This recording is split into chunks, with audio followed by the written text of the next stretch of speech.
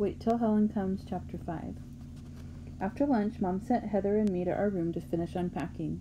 I want every box emptied and all your things put where they belong, she insisted as Heather started to whine and protest. If you're having trouble finding places for everything, Mom added, ask Molly to help you. That's what big sisters are for. Without saying another word, Heather began unpacking, stuffing clothes into her bureau and books and toys onto the shelves on her side of the room.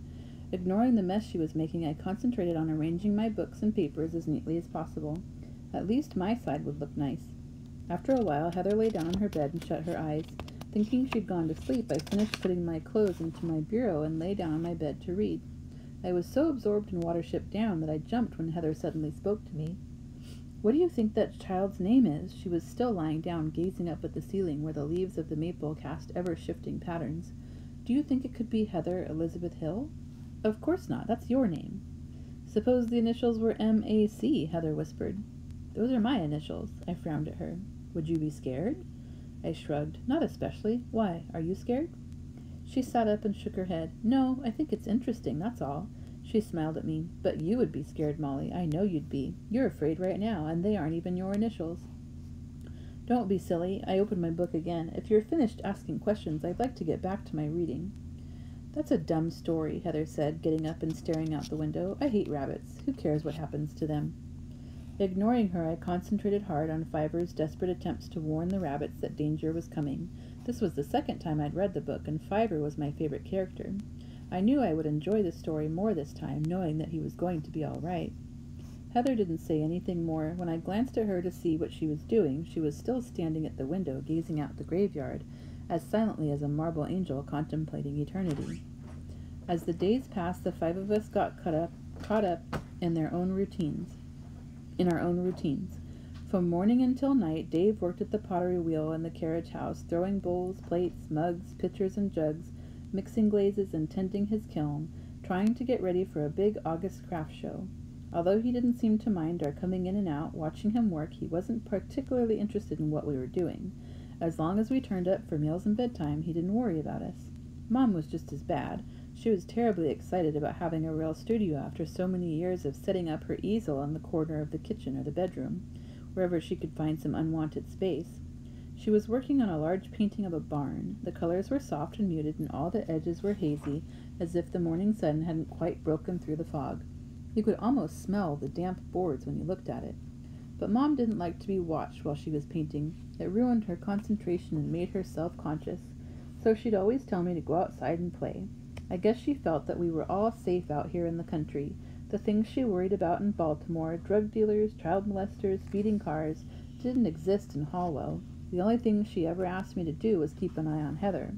She thought both Michael and I, being older, should take care of her. Of course, that was the one thing neither of us did. Every morning, as soon as Dave disappeared into the carriage house and Mom went to her loft, Michael grabbed his butterfly net and kill jar and ran to the woods in pursuit of insects to add to his collection. Although I could have gone with him, and sometimes did, I usually took a book in my journal and wandered off somewhere to read or write. And Heather? For a long time I had no idea where she went or how she spent her time.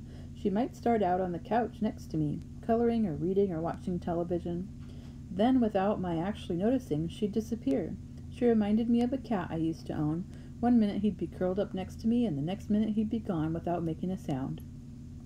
One hot afternoon I went outside looking for something to do.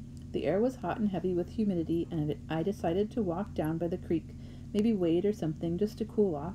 Leaving my book on the bank, I splashed through the water without realizing how close I was getting to the graveyard. When I looked up and saw the tombstones above me, I hesitated, thinking I'd turn back in the direction of the cows. Then I heard a voice. Was it Heather's? The breeze swirled the leaves, the creek chattered over stones, birds sang, insects chirped and buzzed, making it impossible to be sure who was speaking. Uneasily I climbed the bank and tiptoed down the path beside the graveyard. I found Heather sitting in the shade staring at the small tombstone under the oak tree. On the grave she had placed a peanut butter jar filled with black-eyed Susans and Queen Anne's lace. As I watched, scarcely daring to breathe, she said something in a voice too low for me to hear, her hands flashing in the shadows as she gestured nervously. Then she sat back, her mouth half open, her eyes half closed, nodding her head as if she were in a trance. All around me the leaves rustled, and I shivered, sure that the noise they made was hiding words from me that were audible to Heather. Convinced that she was in danger, I leaned toward her, peering through a tangle of honeysuckle, wondering what I should do.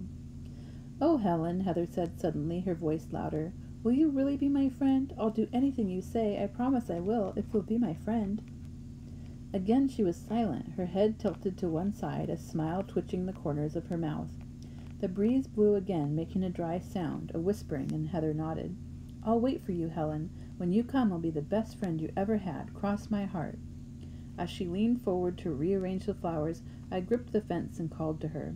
"What are you doing, Heather? Who are you talking to?" She leapt to her feet, her face pale and angry. "Molly," she screamed, "go away, go away!" "Not until you tell me what you're doing." I shivered as the breeze gusted through the honeysuckle, filling the air with sweetness. Something hung in the space between us. For a moment I felt it watching me. Then it was gone, and all around me the insects struck up a chorus of cheerful summer sounds. "I don't have to tell you anything." Heather's narrow face was almost expressionless, mask-like, as if it hid secrets, terrible secrets. "You were talking to someone. I heard you. You called her Helen." Without looking at me, Heather took a flower from the jar. Pulling a petal off, she dropped it and watched it flutter down to the grave. "You didn't see anybody, or even hear anybody, did you?" She glanced at me, her tangled hair almost hiding her eyes. "There was something," I insisted. "I know there was."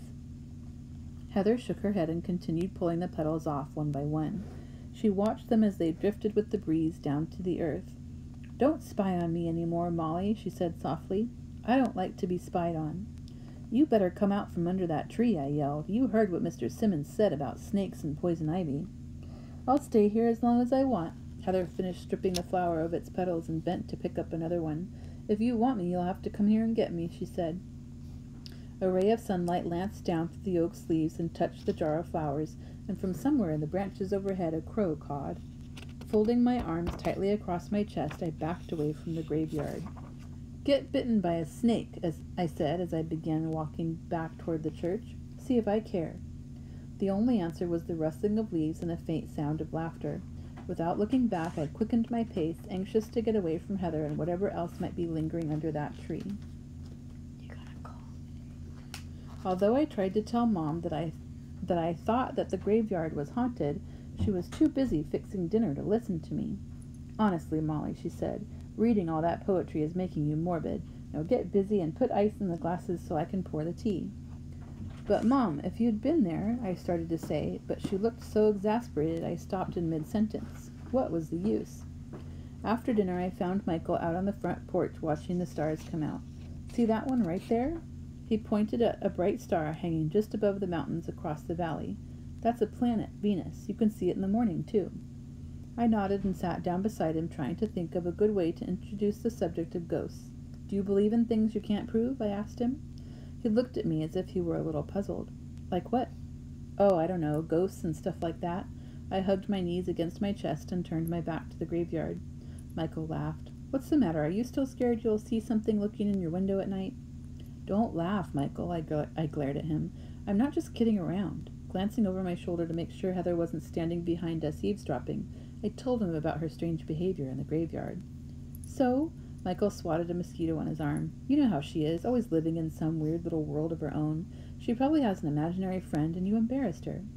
"You didn't see her, Michael. It wasn't just her imagination. There was something there. I could sense it." I took a deep breath. "It scared me, Michael." "Oh, Molly," Michael laughed. "Next you'll be telling me you actually saw a ghost."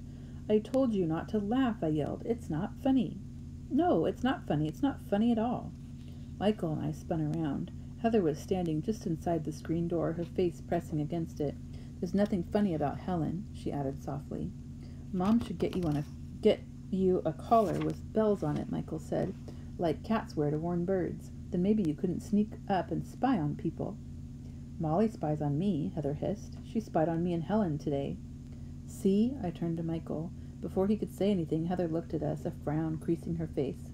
"Molly's right. You better not laugh, Michael. Helen doesn't like either one of you, and when she comes you'll be sorry for everything you ever did to me." Without waiting for an answer, Heather turned away and disappeared into the shadows in the hall. "There," I whispered, clutching Michael's arm. "Do you see what I mean?"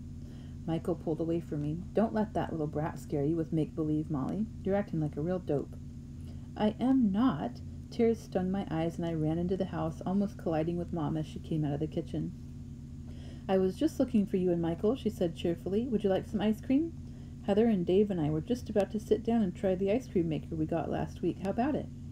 Behind her, in the lighted kitchen, I could see Dave setting up the machine while Heather watched. He turned to her and said something, and she laughed and gave him a strawberry to sample.